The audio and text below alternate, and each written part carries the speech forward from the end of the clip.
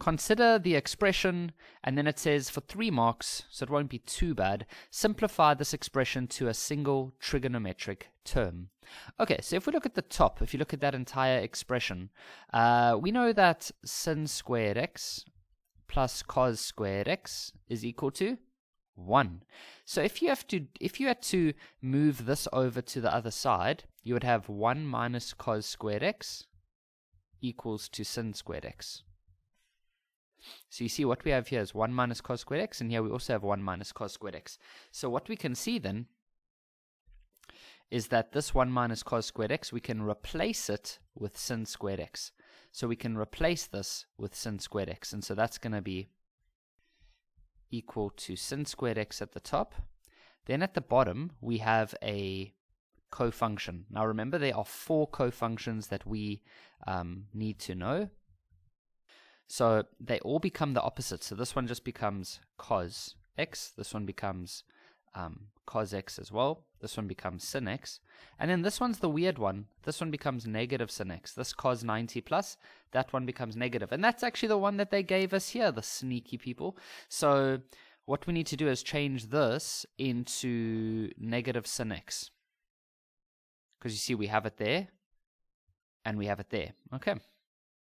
So we're going to change it to negative sin x, like that. And so we end up having sin squared x over negative 4 sin x.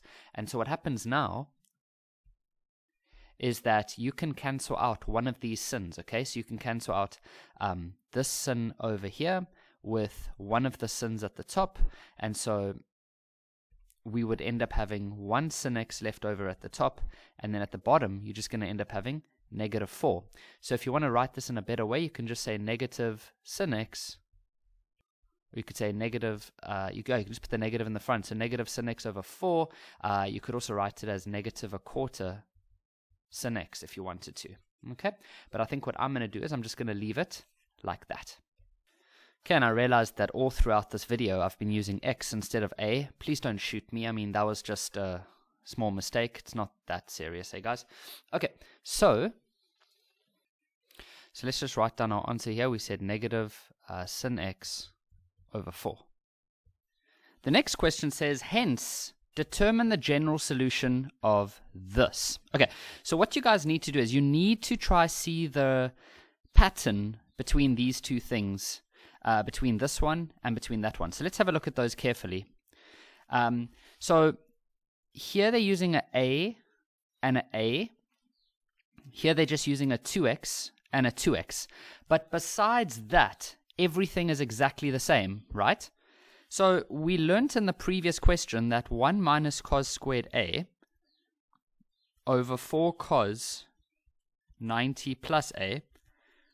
We learnt in the previous question that that becomes minus sin. Now, I'll change it to a. Sorry, I did apologize, but I was using x's the whole time.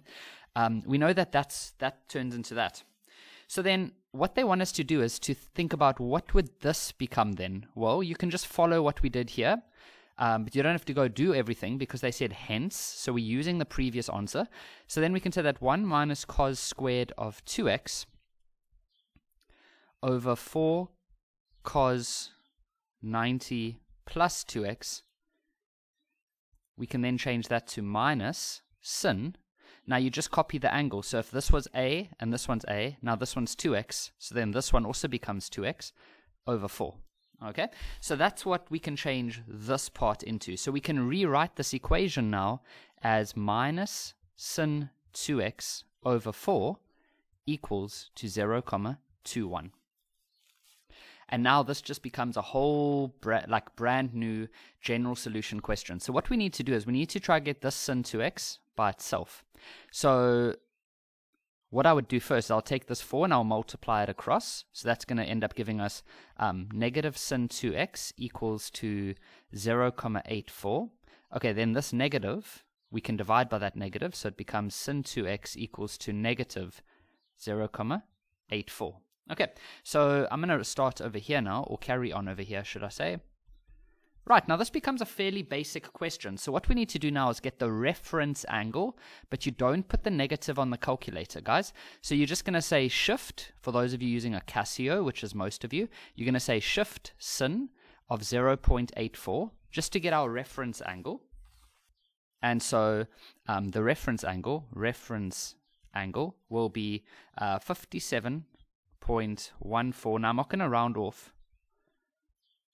Okay, I won't round off until the end. So that's that. Now, the negative, you might be wondering, okay, well, what does the negative do? Well, the negative tells us that we are in the quadrants where sin is negative.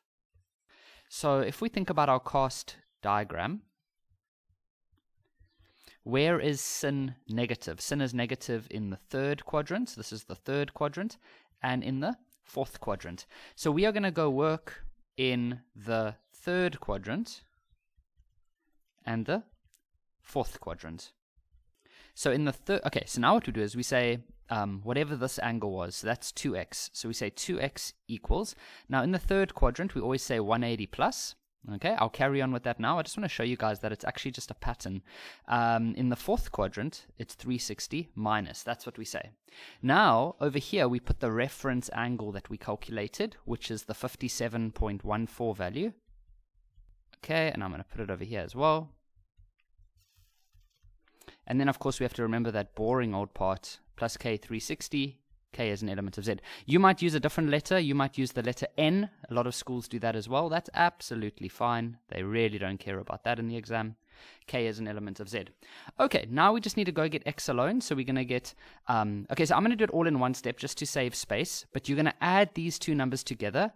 Okay, and then you're also going to have to divide everything. Okay, well, let me show you that part. So 2x is going to be equal to 237.14011196 plus k 360. K is an element of z. Then to get x alone, you're just going to divide everything by 2. Okay, so you're just going to divide that one by 2. And so you're going to end up getting 118.57 plus k times 180. So it's important that you also divide this one by 2. Okay, so you divide that one by 2, and then k is an element of z. And then we're going to go do the same process for this one over here now. And so if you had to put those two numbers together, you're going to get 302.8598804 plus k 360. K is an element of z. And now we're just going to go divide everything by 2. And so now we can round off to 2 decimal places. So that's 151.43 plus k times 180. K is an element of z.